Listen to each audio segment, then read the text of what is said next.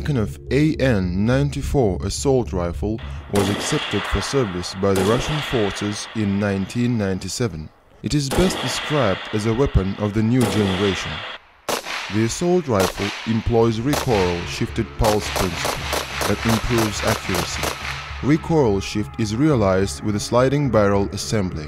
The AN-94 provides semi and full automatic fire, as well as 2 round bursts with a maximum rate of about 1800 rounds per minute. The AN-94 has a folding stock. Buttstock, forearm and pistol grip are made of high-strength plastic. Switching fire selector and safety lock does not require the shooter to change his position. The AN-94 uses the same magazine as the Kalashnikov assault rifle. It is possible to mount a knife bayonet or an underbarrel grenade launcher. There is a side rail for optical and night sights. Dioptric iron sight makes it faster and easier to acquire targets. The muzzle brake effectively reduces muzzle climb, recoil and sound.